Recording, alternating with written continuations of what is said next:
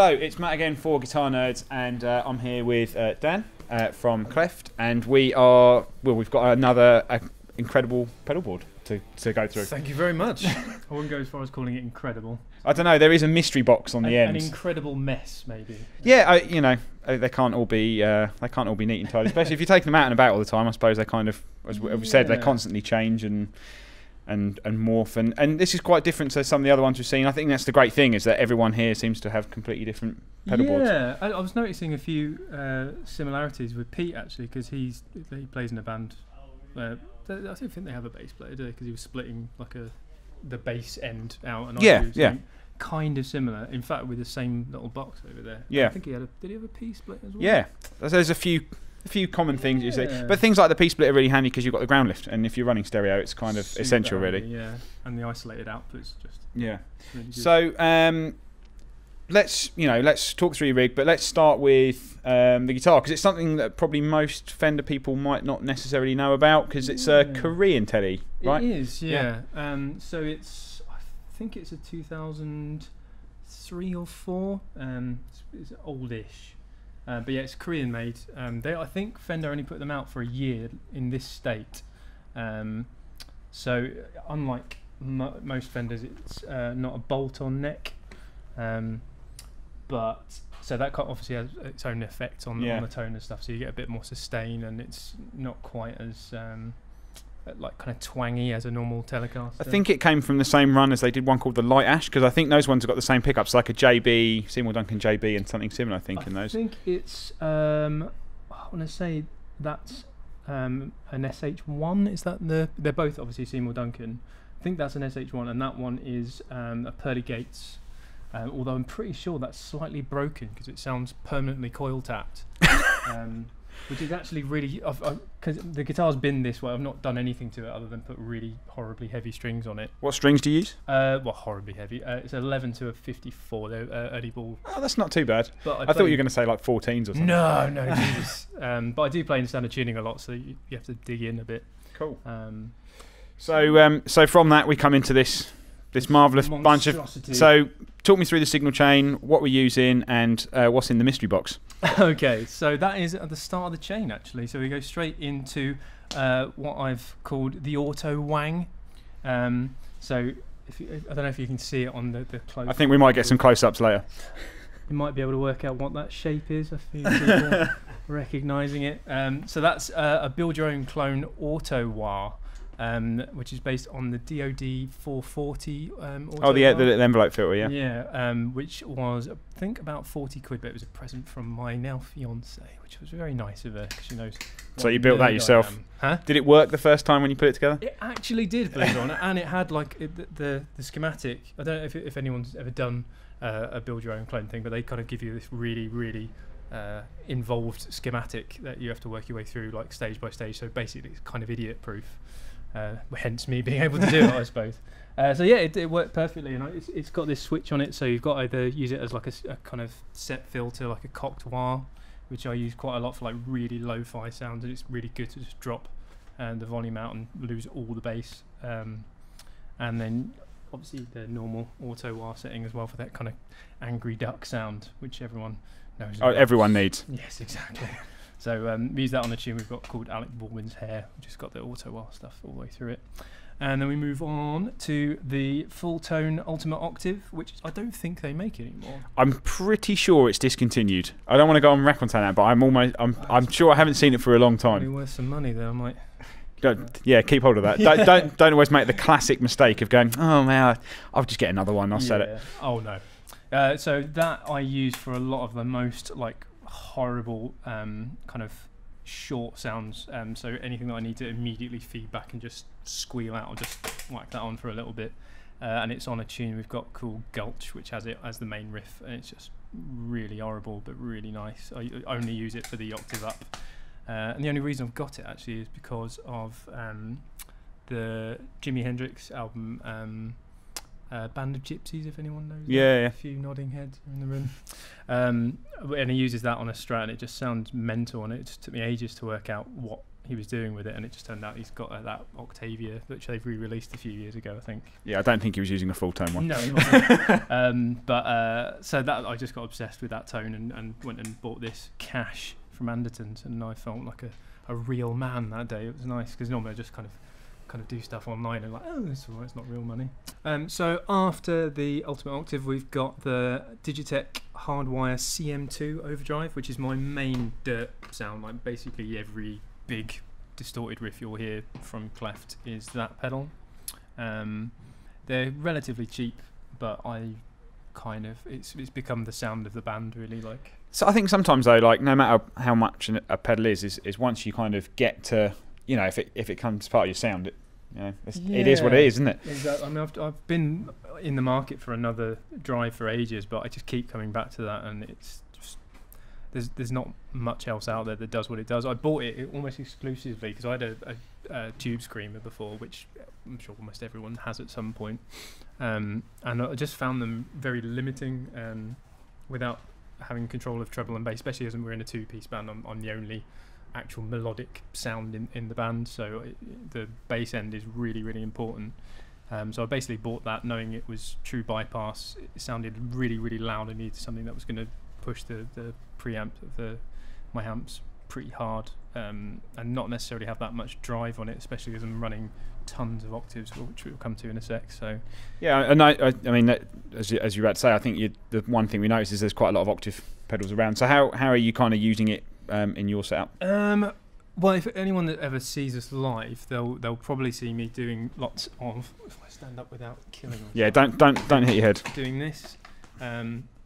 So later on, when everyone brings their incredibly expensive loopers out, they'll probably cringe at the fact that I still do things like this. So I generally will kick the POG in and the hardwire drive at the same time, which is just a massive dynamic shift, and just brings in a lot of like low end girth, and the POG's just the best octave pedal I've played in terms of, because we do quite a lot of chordal stuff as well, and it's completely polyphonic, hence the name.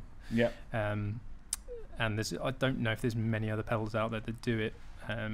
Certainly not as well as that one, and it's nice. It's relatively inexpensive as well. Again, like most stuff I've got is not really expensive, and I just leave it. I mean, you can't see now because it's all taped up. So because I'm so regularly kicking these knobs and changing settings, and it just makes such a massive difference. So I have the octave up kind of about 11 o'clock. So there's a little bit of that in there. This is about 3 o'clock, the sub octave. So that's like all the kind of low end balls. And the dry all the way up as well. Cool.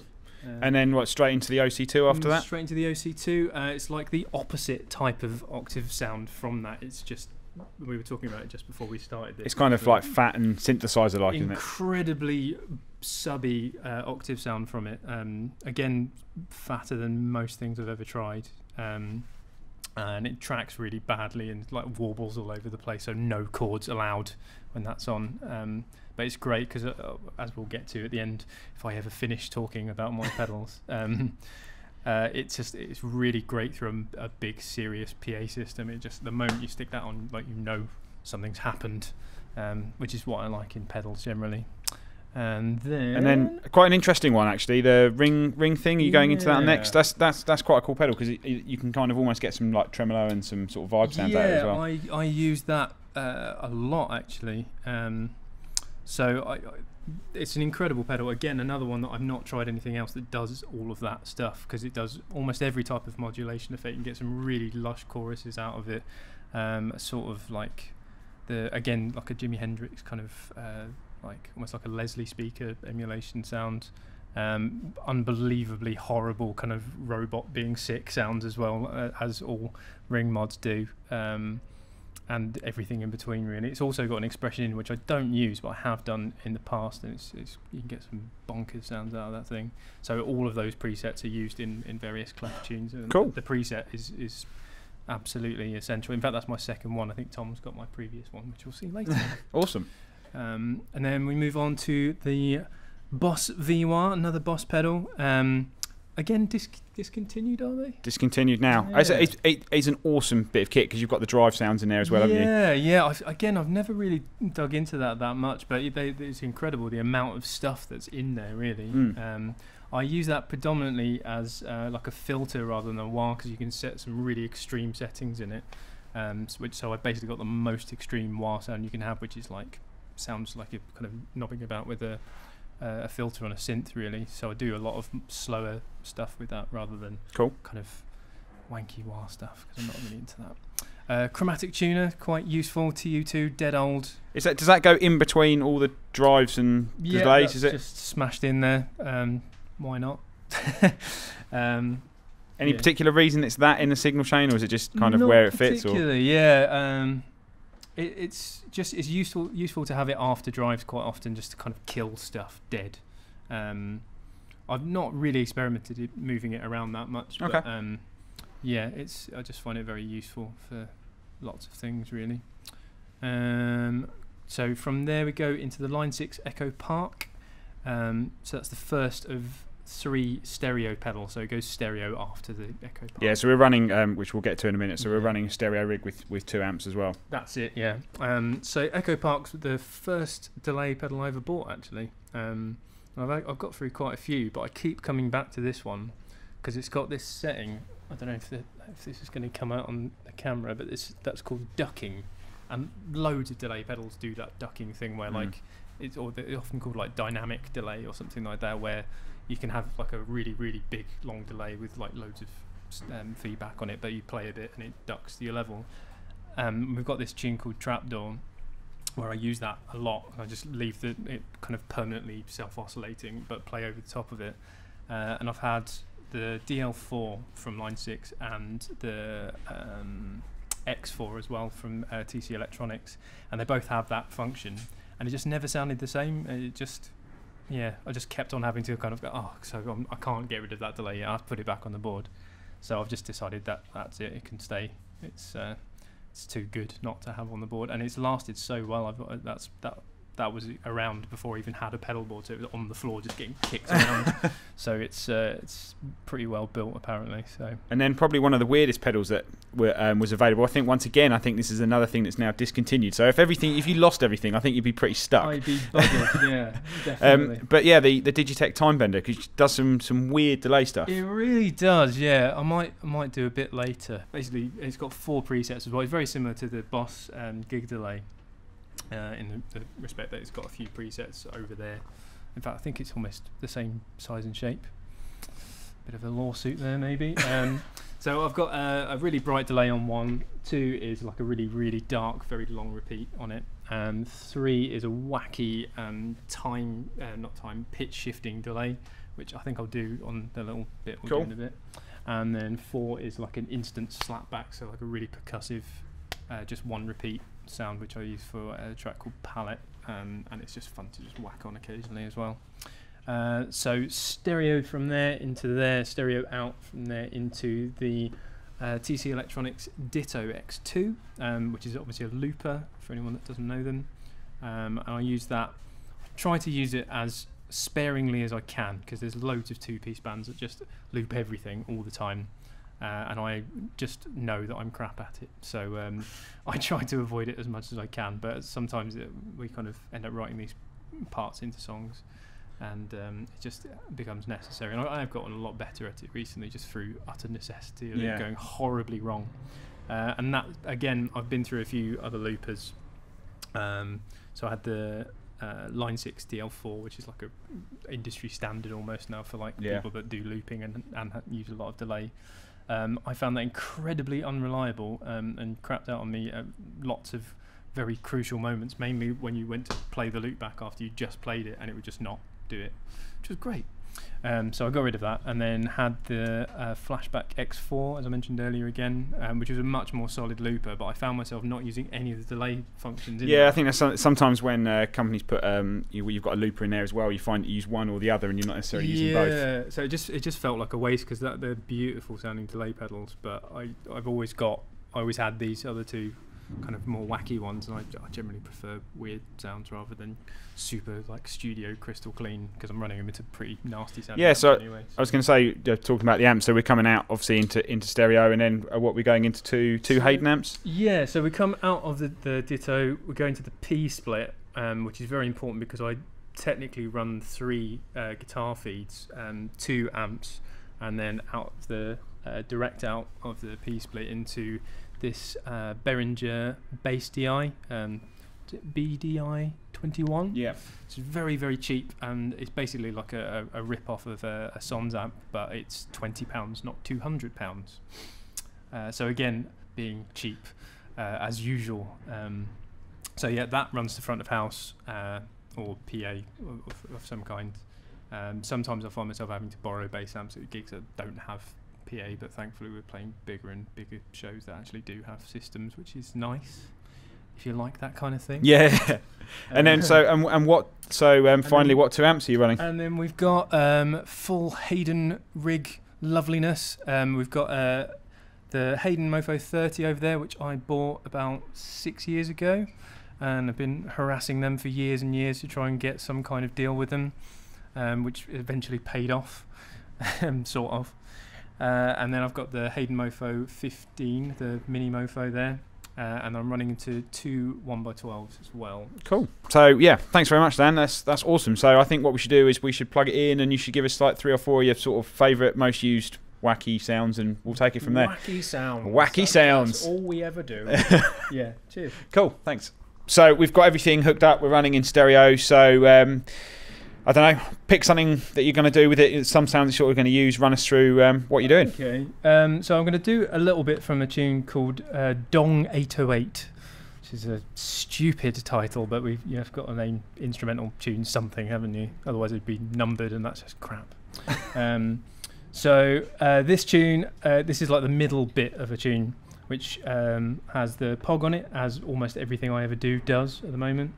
And then we're going all the way through here to the Timebender, which I've got this kind of wacky pitch shifting delay like this, and it goes like all heavy and stuff. So I'll do that now. Cool. Yeah, right. Go for it.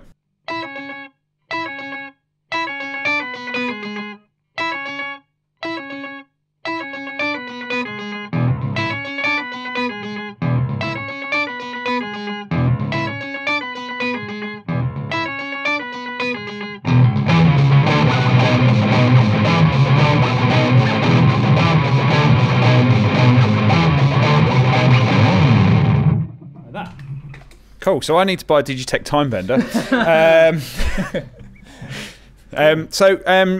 Cool. So what else are we doing? What else have we got that's kind of like maybe like a core sound on your board, or something that you kind of use a lot? My main drive sound is this, the CM2 with the POG straight after it.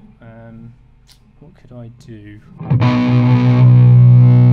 Maybe something like that.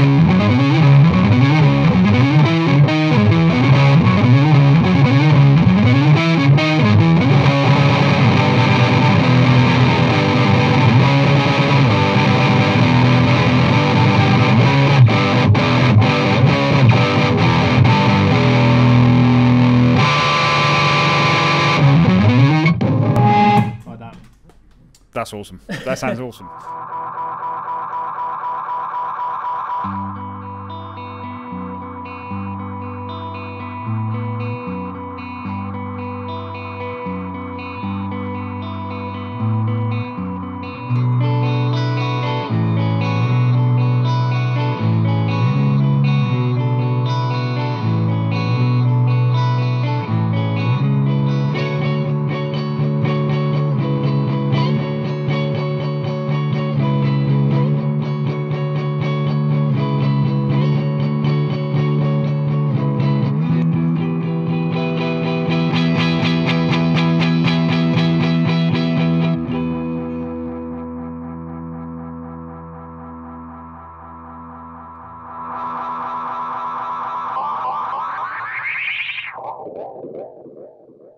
Cool. Awesome use of the sort of ducking delay, really, because it basically you can have loads and loads of repeats, but when you actually play, exactly, yeah, it cleans up nicely. I've not found another pedal that does that really. that as well anyway. Cool. Anything else you'd like me to go through? I'll tell you what. Let's hear the mystery box. The mystery box. Oh yeah, okay.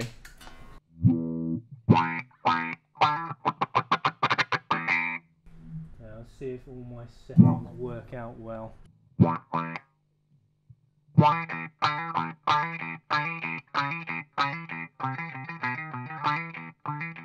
Oh, I usually play on that pickup actually.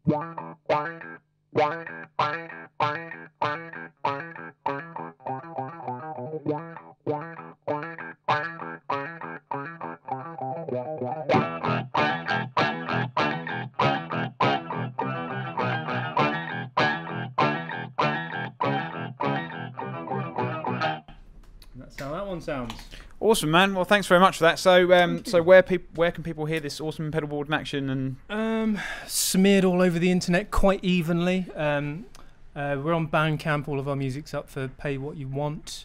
Yeah, Cleft band. No, just cleft.bandcamp.com. Cool. Yeah. And all funds go towards new pedals. Yes. Well, hopefully none that I'll lose because I won't be able to buy them apparently. So there we are. Cool. So there we have it. Thanks very much. Like and subscribe for more videos, and we'll see you soon.